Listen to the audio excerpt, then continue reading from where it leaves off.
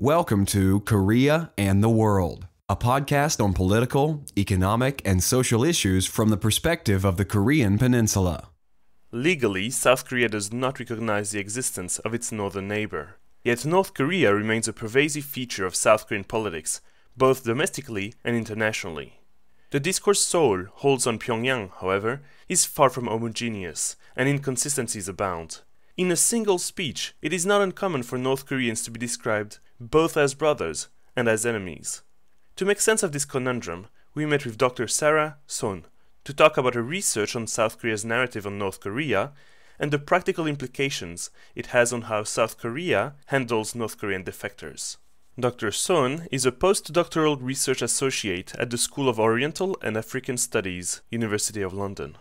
She has recently been a research fellow at the Academy of Korean Studies and the Asiatic Research Institute at Korea University in Seoul, focusing on identity and inter-Korean relations. Dr. Son earned a bachelor degree in international relations from Bond University in Australia and an MA in international studies and diplomacy from SOAS in 2005. Following a period working in British politics, she completed a PhD at SOAS in 2014, where she researched national identity and policy as related to Korean unification and the issue of North Korean defector resettlement in South Korea. Dr. Sarah Son, welcome to Korea and the World. Thank you for having me. What got you to focus your research on South Korea? Somewhat by accident, I suppose. I grew up in Australia before living in Britain, where we studied Asian languages, and ended up in Japan after university. And then later on, when I went to the UK for graduate school, I happened to meet and marry my Korean husband.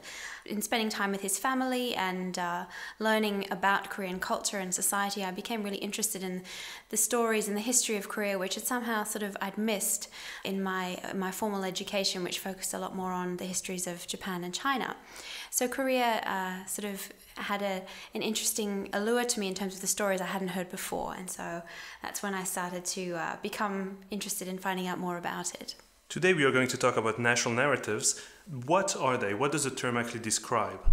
Well, I guess the easiest way to describe a national narrative is a story, in a way, a biography, as some scholars have described it, which gives a nation a sense of we-ness, a shared and collective identity. And I think beyond a shared story, which might be considered as something deriving from the past, it also has important aspects in the present, and it also it's important that it has a future orientation as well. And by that I mean a shared national collective will have a shared vision for the future. They have shared ideas about where they'd like their nation to go, where they'd like it to be, and that's an important part of what politicians are required to do in their everyday work, is proposing and planning where the nation will be in the future. Yeah, it can be surrounded by cultural elements. It can be embedded in a shared history. It can have to do with territory. It can have to do with the political style of the nation. So it is very much an all-encompassing narrative, but it's rarely something that people agree on. There's often a lot of debate. It doesn't move or change quickly. It evolves very slowly, and I think it's something that's always in flux and always shifting over time. In your research, you focus on South Korea's national narrative and how it relates itself towards North Korea. In a recent article, you described 4 contending discourses in this context. Could you maybe briefly introduce them for us? Sure. In doing my research, I was facing a struggle of dealing with the material which presented and framed North Korea in so many different ways.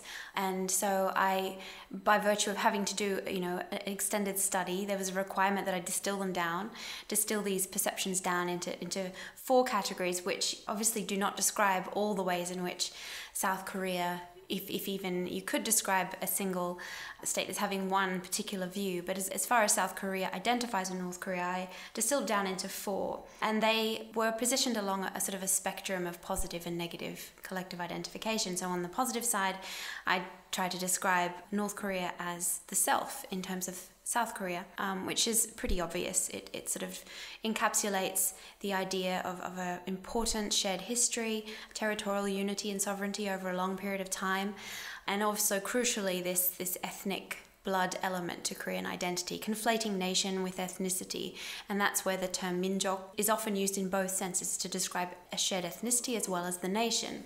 And it's been used, across the decades, even to today, to provide an impetus or a rationale for certain policy behaviour within the state. and also, of course, as the driving impetus behind the continuing pursuit of, at least in the rhetoric, of unification. And then slightly further along was this idea of North Korea as a tainted form of the self, which is the best term I could come up with, I suppose, to describe North Korea as still being the self, very much part of the one whole of this imagined pan-Korean nation covering the entire peninsula, but which has aspects that are less desirable, that are less sophisticated. There are problems, of course, with ideology, with the difference in ways of doing things, even down to things like language, the way that North Koreans use language as opposed to South Koreans, and cultural differences as a result of sort of hybridization of the two collectives over the time since the division.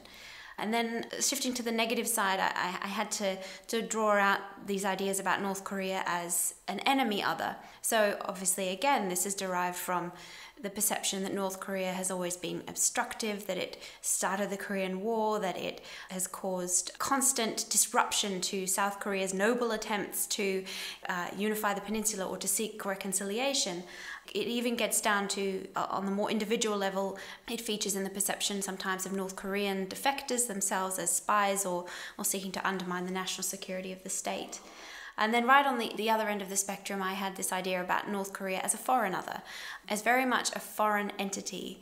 And I think this focuses more on the sort of the regime level, in the sense that North Korea is so different in its aims and ambitions from South Korea, and at the same time as South Korea is also working very hard to reshape itself, to present itself in new ways in the world, as a developed, democratic, forward-thinking, contributing state to international affairs, which is just so different to the way that North Korea appears to behave. And so it just solidifies this sort of psychological border between the two Koreas. In a regular speech or in a policy, does only one discourse at a time come, or can different discourse emerge at the same time? I think they very much appear at the same time across different conversations, discussions, papers. I mean, you can read not that many would sit down and bother to read a unification white paper, but in just doing so, you see all four appear across the pages constantly. And it really depends what the discussion is about, whether it's an economically focused discussion, whether it's a politically focused discussion, whether we're talking about North Korean refugee settlement, whether we're talking about human rights, whether we're talking about the environment, humanitarian aid. All of these issues inspire a different attitude towards North Korea, I suppose, depending on how that particular area of relations is broadly considered. I think this sort of inherent contestation of the discourses is very confusing for outside observers, and has been for a long time, in the sense that 1 minute, from an outside's perspective anyway, North and South Korea appear on the verge of war, when the next minute they're organising family reunions, as we have seen recently. And so what I was trying to do was to provide some explanation for where this contradiction comes from, how it's manifested, and why it's possible for them to coexist in the way that they do. National narratives change over time, of course. How has it changed? How was it, for example, before the Cold War, and how has it evolved since then? Yeah, as you say, that they do change over time, and we've seen a shift across the decades, and you rightly make the distinction between the Cold War period and the period since, where there has been a marked change, not just as it coincided broadly with South Korea's process of democratization as well. And so the story we see South Korean leaders telling the people and hoping to instill in the nation is one of that served to legitimize the South Korean state as the legitimate ruler of the entire peninsula, as the legitimate representative of this pan-Korean nation. And alongside that, there was obviously economic policies designed to build South Korea up from virtually nothing. And the rationale behind that was often presented was one of service to the nation, of owing this to ourselves as a nation which has been downtrodden for so long, and that in order to lift ourselves up and to sort of win the war for legitimacy, that we need to do this, and doing it through economic means was a powerful way to do this. But that narrative has obviously shifted since democratization, and it's interesting to sort of observe the trajectory from South Korea as a nation which has shown that it can do what other states do very well, to now having the confidence to actually take some of its models of success and attempting to not sell, but I guess market them abroad. So, for example, I was interested to see it might have been earlier this year, that there was the National Conference on Education in South Korea, and the big theme of the conference was on exporting South Korean education models abroad. So this is really the first time this has sort of happened, and we're seeing this in different areas. And it was interesting as well that during Lee Myung-bak's presidency, he established a presidential council for nation branding, which worked really hard to kind of sell Korea to the world in ways that it hadn't before. And I think that's an indication of Korea's perhaps greater confidence in its narrative, in this new narrative where it's actually become quite good at doing lots of things, and it has something to offer the world. Domestic politics in South Korea are quite polarized, to say the least, especially between left and right and regions.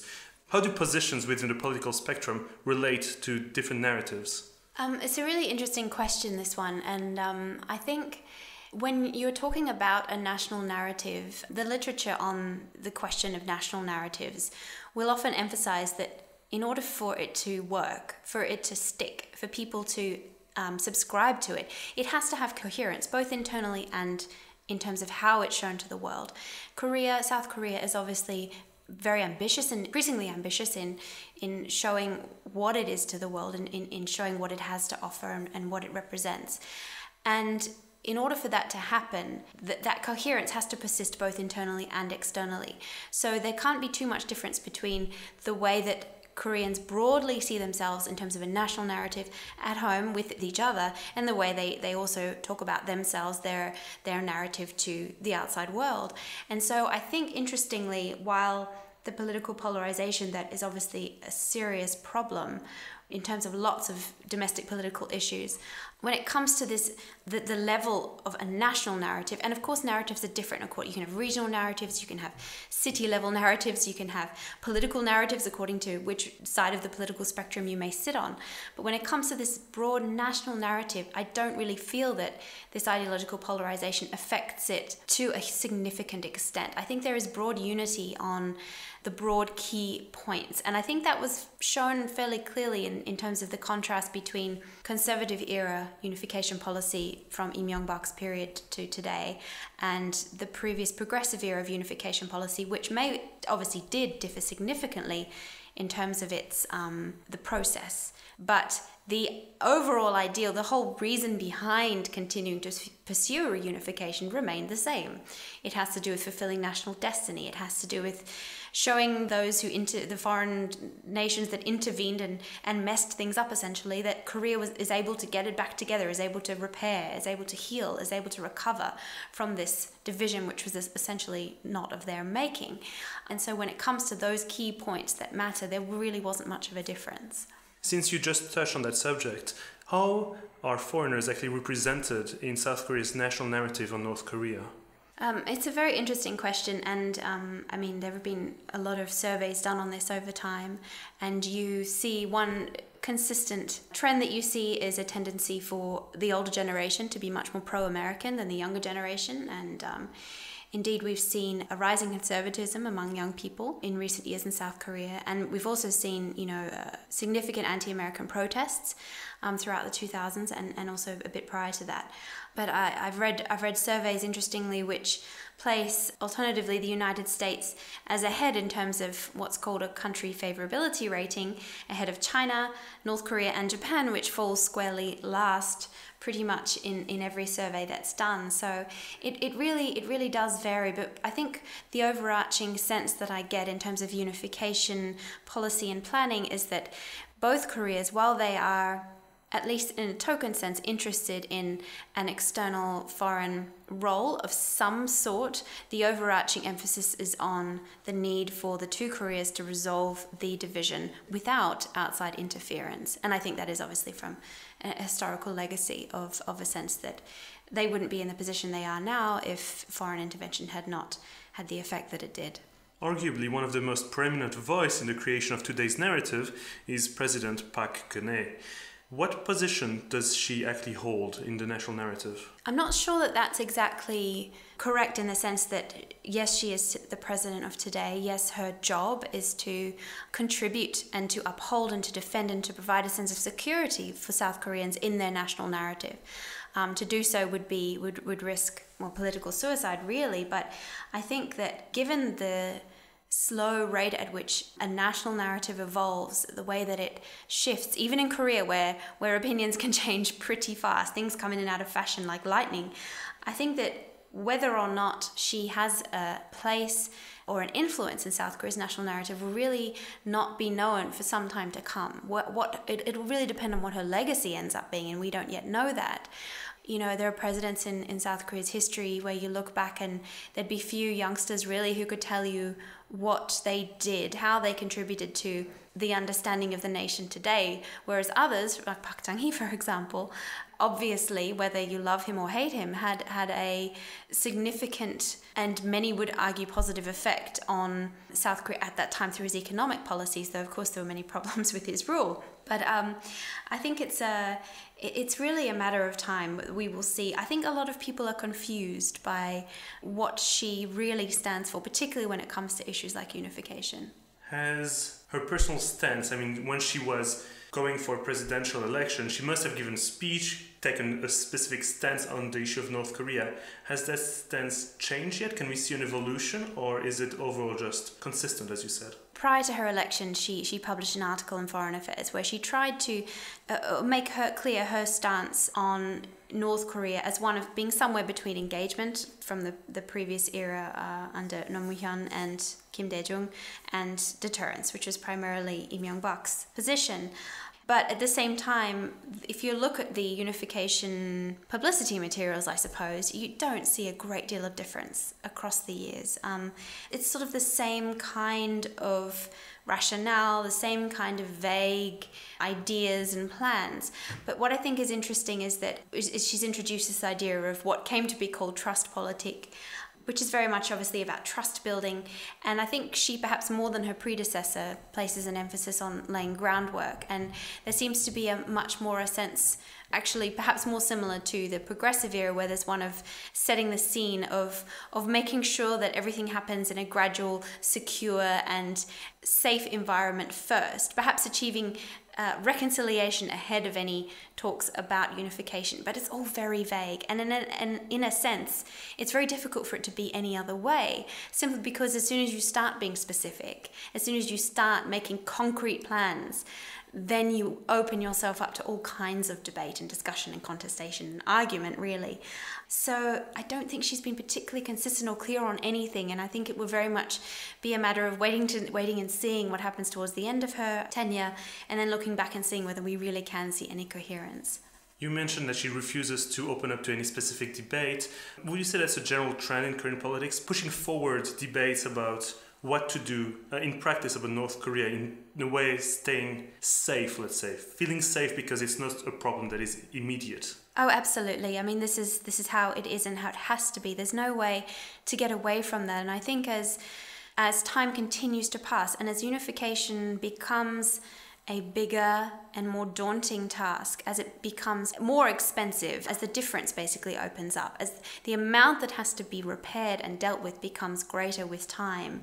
That's assuming, of course, that North Korea doesn't improve, particularly economically, in any significant way in the coming years, that it just becomes a bigger and bigger task.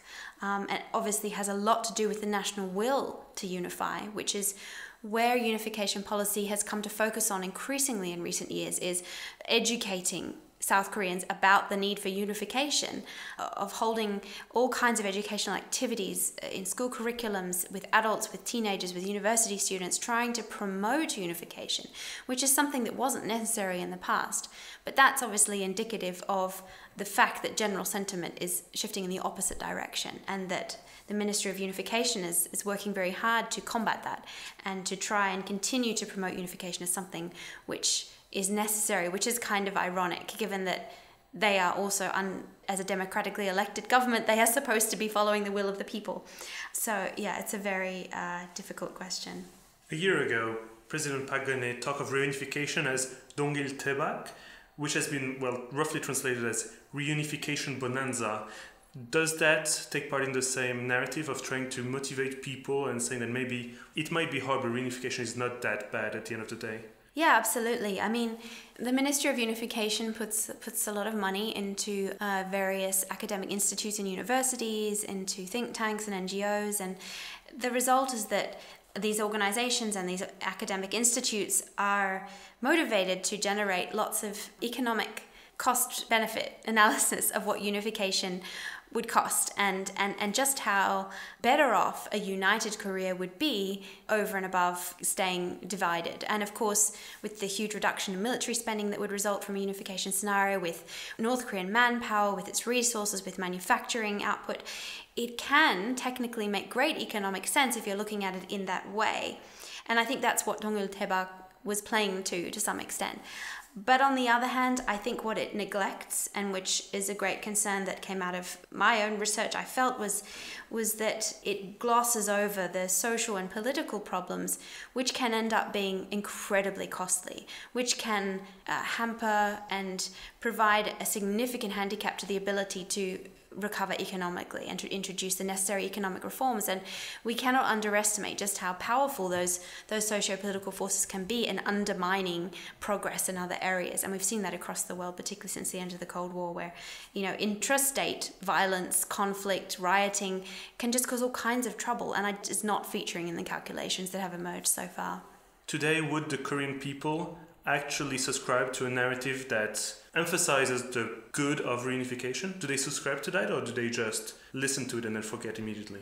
Well, it's a good question, because it's one of the reasons why I'm not particularly convinced by opinion polls on unification that you often see coming out of the government and out of university institutions, is because they'll ask the broad question, is reunification necessary? And in theory, many will say yes. But if you were to ask them anything specific, so, if unification were to happen next week, would you be in favor of it? I think when it becomes more immediate, when it becomes more personal, you end up with a whole other set of opinions. If you were to lay out to South Korean respondents, this is what unification will cost you as an individual. When we work out all of the cost, the taxation required, the investment that your household would end up needing to contribute ultimately, do you think that you should be paying for this?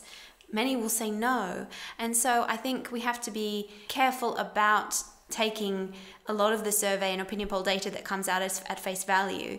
And I think a lot of those who are doing surveys are getting better at asking more specific questions that help to give evidence of more specific opinions on different aspects of unification. But I think when you ask the broad question in theory, it would be a wonderful thing. It would be great. It would be great for North Korea, for the North Korean people. It would be, fulfilling the destiny of this state, which was, separated against its will. But when it comes to the specifics, it's a whole other game.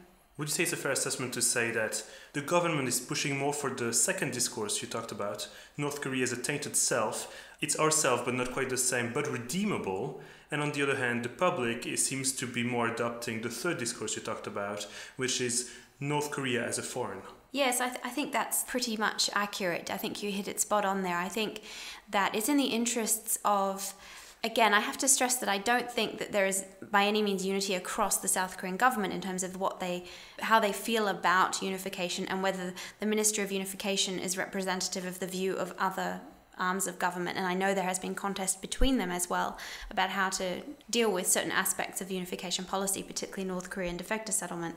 But I think that, yes, it's in the interests of the government to promote this tainted self-discourse. It works really well because it acknowledges the problems, but it promises that with time, through the power of ethnic unity, through the power of destiny and history, these can be overcome. And if everyone just pulls together and harnesses this will to unify, then everything will be fine.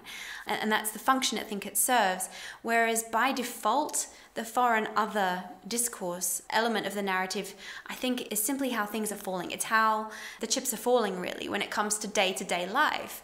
North Koreans live on the other side of a border. They live under a completely different system. They have completely different cultural behaviors now than at the time when they were unified. While there are still many, many commonalities, sometimes those differences just seem overwhelming.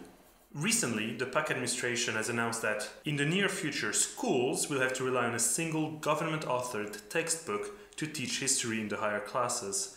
As the argument goes, some of the current textbooks are much too left-leaning when it comes to North Korea and should be replaced by something that will teach the right vision of history. What do you make of that? I find it disappointing. I'm aware that I think the history textbooks in South Korea were government-mandated textbooks until about 2009. So it's only more recently that they've liberalized and allowed alternative versions to be chosen by schools. And so the fact that we are now seeing a backstep after only a few years is disappointing, and it's not really in line with what's obviously been going on for a long time in other developed nations. But I think perhaps it's also a sign of the ongoing insecurity about the national narrative that exists in South Korea and among its policymakers, that they are concerned that the story that South Koreans are being told and adopting and subscribing to is not the right one. But at the same time, the idea that a single elected government would be able to describe the truth is bordering on ridiculous. And they're rightfully so. There have been protests. There's even a group of Korean studies professors all over the world who've signed an open letter to the government in protest to this. And I just think there is a problem when you have power determining the truth and where you have this sort of truth being decided by the winners. And I don't think that's right. And I think that perhaps more importantly, what it also highlights is perhaps, I don't know this for sure, my impression is that alongside the teaching of history needs to be a teaching of an attitude of inquiry, an attitude of debate, an attitude of bringing together different historical views and debating them and allowing for difference of opinion, because that's what history is. It's not a single set of facts. If we only stuck to the truth, it would only last a few pages, because there is so little that we really know for sure in terms of the facts of things that occur. So I find it sad, and I don't think that there will ever be agreement, but I think I'd rather see disagreement among the different views that appear within the history textbooks than one single government-sanctioned view on North Korea and its people. Over the past years, more and more defectors have made their way from North Korea to South Korea. How do they fit into this South Korean narrative on North Korea? They fit, I guess, in different ways. Obviously, in an abstract sense, in a sort of removed sense, they are considered brethren. They are part of this pan-Korean national identity. They are very significant to the reclaiming of the one Korea that was lost. And so on that basis, of course, they're granted citizenship automatically, and there is no question about them being allowed to be here and that they are welcome here. But in reality, of course, there are problems in terms of the degree to which they exhibit difference, and they perhaps present a little bit of a threat to what is otherwise a very homogenous cultural society. And so they are a difficult group for, I think, the South Korean national narrative to come to terms with, and increasingly so as their numbers have grown over time. How does the government look upon and treat them, both in terms of the narrative it adheres to, but also in their de facto treatment of the North Korean defectors? I think it's important to be a little sympathetic towards the government and its various bodies that are responsible for North Korean defectors, in the sense that I don't question the fact that they have always tried to do their best for North Korean defectors or refugees coming to live here. However, whether best is good enough, whether it's sufficient, whether it does the job is a whole other question, and I don't think it necessarily does. And that's due to a range of factors. I think, at least until quite recently, the biggest reason behind that was the simple fact that no one expected the numbers to leave that ultimately did during and after the North Korean famine in the mid to late 90s, and after that, through chain migration, through various increases in border crossings to China, and the sort of establishment of routes for escape through brokers and whatnot. And so the government was always playing catch up, always.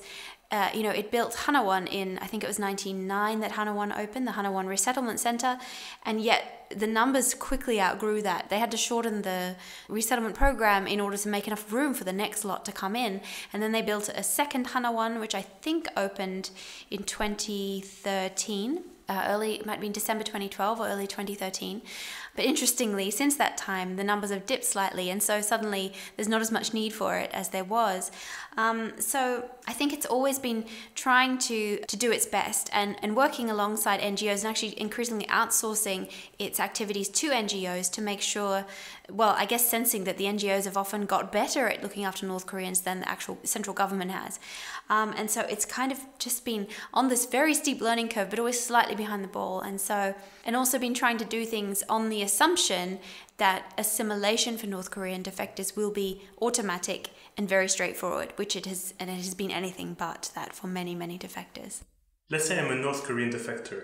I just arrived in Seoul, somehow. What are the steps that I will be going through as a defector? It has changed over time. As far as I know, there is the mandatory period of interrogation where they are kept in a secure location at Hanawon, I think, to ensure that they are legitimate claimants to being North Korean defectors, because there have been cases of Korean Chinese attempting to pass themselves off as North Korean defectors. And also, of course, there have been North Korean spies who've attempted to enter and have entered successfully via that route. And then there are various types of training, which again have evolved over time. The programs have changed from being all in-house to opening up separate schooling for North Korean defectors especially, rather than having them integrate specifically through normal South Korean schools. And then once they are released from Hanawon, they are settled in a location. And they can choose where they go to some extent, I think. There are incentives to go to rural areas or places where there is more administrative capacity to take care of them. And then there are Hana centers in different parts of the country, which are more like day centers where they can go for secondary training in certain skills. You know, they can receive English training, they can get work and all these sorts of things to help them integrate along the way. So it's really a process, and I think it really depends where they go. There are different regions which do things slightly differently, and there are different opportunities available to them as well to kind of help determine their own future and what they think they might like to do moving forward. So assimilation is the purpose of those programs. Is it successful? And if not, what are the problems encountered most frequently? Yeah, assimilation has proven a problem, particularly for older arrivals. Those who are older obviously have more established behaviors. It's harder for them to, pass themselves off as a South Korean, which is what they often feel they're being asked to do. I think for kids who have the opportunity to go to school, to go to university, to dress in the fashion of the day, to adopt a South Korean accent more quickly, it's much easier to assimilate, but I'm not sure that they're happy with that necessarily. And I think that their North Koreanness, once it's known, will always follow them around. It will always be attached to them, because I think, like not just South Korea, but most societies do like to put people in categories. And once you're in a category and everyone knows about it, it's hard to get out of it. And so this need and requirement that I think the way it's described in the Ministry of Unification literature is sort of successfully integrate or fully integrate. I'm not sure what that means, but the general assumption is that it's one of assimilation. But I think that there is increasingly the government is beginning to realize that this doesn't work, and therefore there is a need for a certain degree of compassion and education given to society as well as to how to look after, accept and take care of this group of people who are in need. Has the government's policy towards defectors evolved over time? Do we see an evolution that mirrors government speeches, government discourses on North Korea in general? I think that the two are often quite distinct. I mean, we see inter-Korean relations, cycling through periods of conflict and then reconciliation all the time. But I think, both the government and the general public are generally able to separate the North Korean defector population from that same sort of cycle. Although I recall reading about or hearing about how after Lee Myung-bak became president, that certain North Korean defector groups who were making a living doing things like musical performances were finding a decline in bookings, that were finding it harder to get work, and that often if there was a particularly nasty period of inter-Korean relations, that North Korean defectors did feel sometimes like the frustration and anger over that was taken out on them. But generally the policy framework for North Korean defectors is very much, I think, evolved more according to their immediate needs and also the need of the state and its best interests. So this has meant an increasing focus in recent years on helping them to become independent, weaning them off welfare, ensuring that they adapt as quickly as possible and find their own way so that they are no longer dependent on state handouts. So, whereas the first defectors who, would fly fighter aircraft across the border, they would be on television, they would receive millions of US dollars in reward money and live a very comfortable existence afterwards. Are very different from a North Korea coming today, where the lump sum payment in the initial stages is very small. Instead, they're given housing support, they're given educational training, they're given volunteer internship opportunities, this kind of thing. And it's much more geared towards, I read one minister, or he might have been, I think he was the head of the Korea Hana Foundation, said something like, it's all very well to give them bread, but it's much better that we teach them how to make bread. Not all defectors are necessarily poor, and that must be quite hard for those who feel that their status, their social recognition, has totally disappeared. They are no one all of a sudden. I think it must be. I mean, I cannot speak for the defector population by any means, but I think that's evident in the fact that I've heard reports of often North Korean defector men really struggling to adjust to life here, whereby sometimes their wives are more successful in getting part-time work than they are, where, they're living in a society which culturally has evolved from the man as kind of the king of the family, whereby gender relations are different here, and they can't quite cope with that. They find it difficult to adjust to gender roles that are slightly different from the North Korea they came from. And so all of those things are a real struggle. But you do often see certain defectors who've done really well establishing themselves in South Korean society in different ways. You see, obviously those who've done well in academia, who've come to open businesses, who are on television, and who've become a real kind of pillar of success for their community. And the government actually, does work hard to position those people as role models for the rest of the defector community. But it's not easy, and it's not always going to be possible for an individual to reclaim the status they felt they had in their former life. You mentioned earlier that the position of the government on refugees has changed in the way they support refugees. What about the public? Has their opinion of North Korean defectors changed over time as well? I think the interesting thing to point out on those sorts of questions is that there are still less than 30,000 of them. There are more than 1.5 million foreigners of other origin in South Korea. And so the chances of an individual South Korean having had any sort of extended encounter with a North Korean and knowing about it is really, really small. And there is a big difference between how one feels about a North Korean one knows personally and how one feels about North Koreans in general that they might have read about in the paper. So an issue that is very small can be made very big by extensive media coverage, and it can have a huge influence over opinion.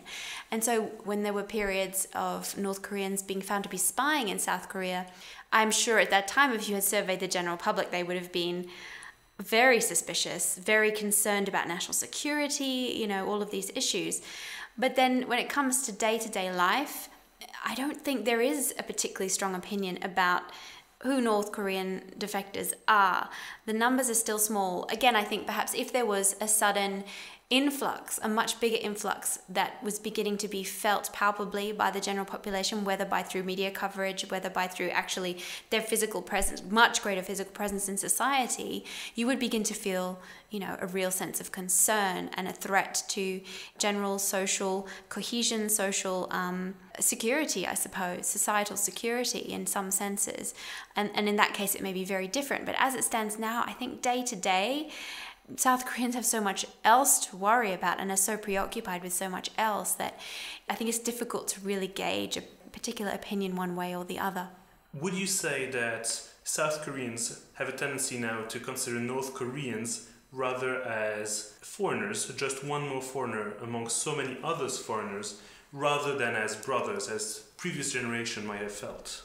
It's an interesting question in the sense that I think, again, it's one of those questions where, if you're talking and asking someone in abstract terms, they would see North Koreans as perhaps brethren in an ethnic sense to whom the nation, the state, owes a responsibility in the interests of upholding what remains of the idea of a pan-Korean nation.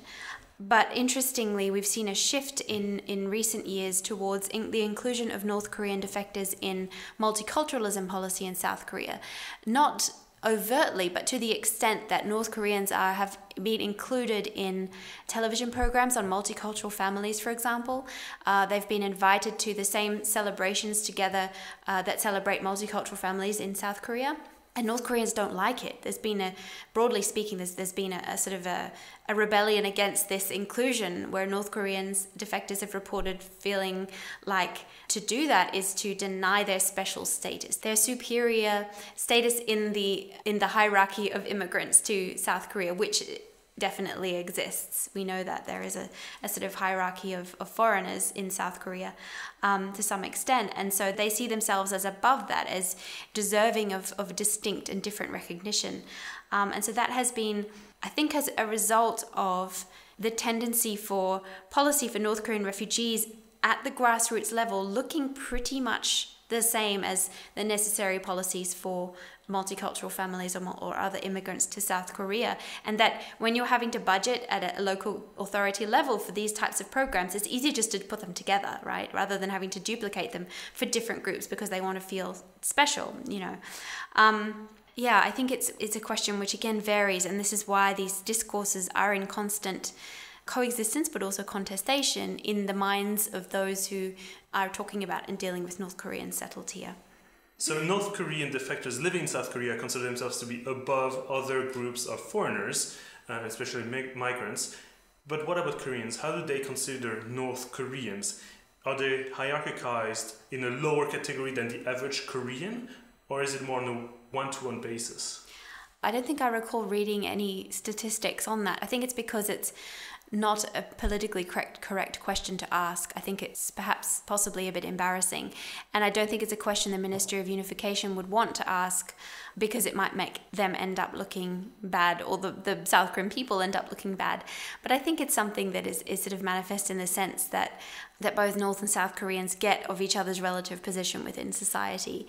So, I think North Koreans, want recognition for the unique position that they've come from, in the sense that they've had to do something extremely brave, extremely traumatic, extremely difficult in order to get here, and that their status is as part of an important and significant Korean nation, which may not be in existence in a physical form, but at a psychological level, it has great importance, and that this matters and should matter. And, it's tied to North Koreans equally having historically a strong education with emphasis on the purity of Korean blood. And so, that's something you can't just educate out of someone immediately, and this importance of blood is affirmed by South Koreans equally often. It's something which still has a long way to go if it's ever to be changed. And so with this background of affirmation of the importance of that ethnic oneness, there's always going to be a sense that North Koreans want to claim that, but at the same time, there is a hierarchy within it. And I would refer to Shin Gi-wook, he calls it the black sheep effect, and he's written on that very well. It's got to do with in-group, out-group differences. But yeah, it's an interesting phenomenon. As you mentioned, there is this idea that North Koreans are the same as us being Korea in this case, but it's surprising to see how little both the government and the public seem to care about North Korean human rights. A lot of refugees come because they are oppressed, but once they get here, it doesn't seem like the public actually cares that much about their lives when they were in North Korea. Yes, I think that's true to a significant extent, but I think that has to do a lot with South Korea's degree of maturity as a democratic society. And I think, South Korea had its own human rights problems for a long time, and many would argue it still does, in terms of the continuing presence of the national security law. And so, there are certain things you cannot say publicly in South Korea without risking criminal prosecution, especially regarding North Korea. And so it's a constant battle for non-governmental organizations to get funding separate from the government and to raise awareness of human rights issues. And again, I think people often feel that they have so much else to worry about still. There have been setbacks like the Asian financial crisis, which again, these were all reasons to hunker down, to look internally, to focus on getting ourselves back to where we need to be in order to function well, to be the state we want to be, that perhaps society hasn't matured to the extent that it's now ready to be concerned and worried about human rights beyond its borders. And I mean, one of the biggest indicators of that is that its acceptance of refugees from origins other than North Korea is minuscule by comparison. I think it's in the hundreds, honestly. It's less than 1,000, I think, each year. That may have changed in the last couple of years, I'm not sure, but they're only a tiny number that they allow in. And so I just don't think it's quite reached that level of concern. It's not on the radar. That's not to say that it isn't a feature of the government rhetoric, however. I mean, the white papers of recent years are peppered with references to human rights and humanitarian concern. But I think that's, again, more at the rhetorical level. It's a matter of what some international relations theorists describe as trying on certain identity norms. You try them on in the beginning, you talk about them, and then eventually through that process, the vague intention is that those norms will become a practical reality within that state. And sometimes they do, often they do, sometimes they don't. But it's part of a state's shoring up its own security in the wider world and where it wants to see itself position. In conclusion, we've discussed South Korea's narrative on North Korea, but this is not the only source of identity formation.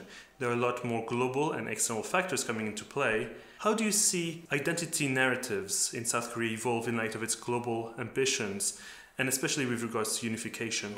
I think that perhaps if South Korea continues along its current trajectory, I don't think it's going to be possible for South Korea to continue to have its cake and eat it, in the sense that I don't think it's possible for South Korea to have a strong economy, a cohesive society, a robust democracy, which it's still working towards, and a good reputation on the international stage, while at the same time pursuing this unification ideal in terms of how North Korea stands at present, simply because of the cost that would be involved, of the huge sacrifice that would have to be made on the part of South Korea in order to facilitate that eventuality.